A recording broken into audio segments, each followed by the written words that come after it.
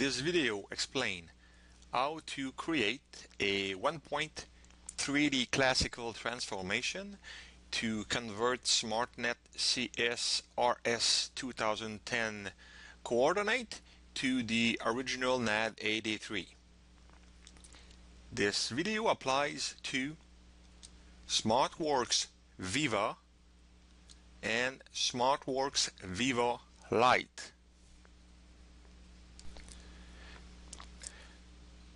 First, to be ready to compute your transformation, you want to be prepared. What you need to have in your data collector, it's the coordinate of one point in your local system, and for the same point you also need to have a WGS84 measurement coordinate for that same point.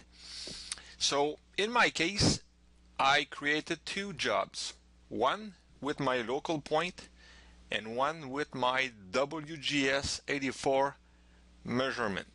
So by going under job and data and choose working job, I have two jobs, one job with my local point and one job with my measurement on that point that I did using SmartNet CSRS 2010.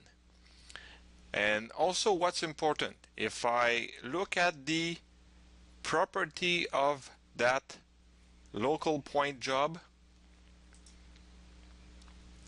you want to make sure that the coordinate system attached to that job is the proper one. In my case, I have a UTM 17 north coordinate for that point in original NAD83. So you want to make sure you have the proper coordinate system, map projection, geoid model. How will it store? At this point, you are ready to compute your transformation. So to compute the transformation, you have to go under Go to Work,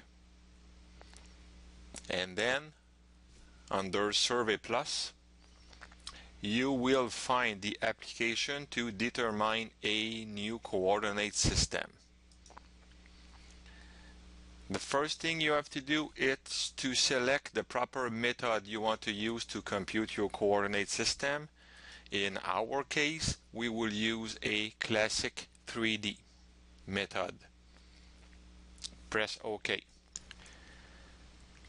So at this point, the first thing you have to do is to give a name to your new coordinate system, and a name that would make sense, that will help you to remember where to use that new coordinate system. An easy way to name your coordinate system is to give it the ID, the point ID of the point you are using to compute your new coordinate system. In my case, 96K1011 is the point that I want to use, my geodetic point that I want to use to compute my transformation. And I will also add to my coordinate system name NAD83. So by looking at the name of that coordinate system, I know I can use that coordinate system around that point, that geodetic point, and that coordinate system will give me original NAD83 coordinate. Second, you need to select your WGS84 job that contain your WGS84 coordinates, and you need to select your job that contain your local NAD83 original coordinate. And since we want to only use one point to compute our transformation, make sure you check that option to use one point localization method. You can press OK. A transformation will be compute and it will use the same name as our coordinate system. For height mode, we suggest you to use ellipsoidal. We can press OK. Here you will see the information about your local coordinate system. So in my example, I'm using UTM-17 North projection, ellipsoid GRS 1980, and I have a geoid model that I am using with that coordinate system.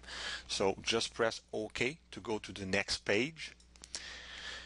And you are now at the page where you need to match your common point. First of all, select your WGS 84 point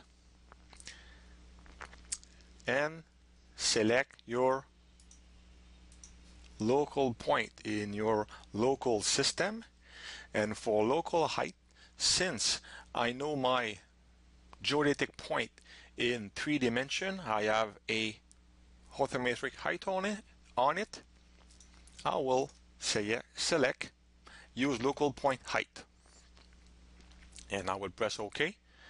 You will see the result of your new coordinate system. You just have to press store. You will be back to the main menu, and at this point you just computed a new coordinate system that will transform the SmartNet CSRS 2010 coordinate into original NAD 83, in my case UTM 17 North.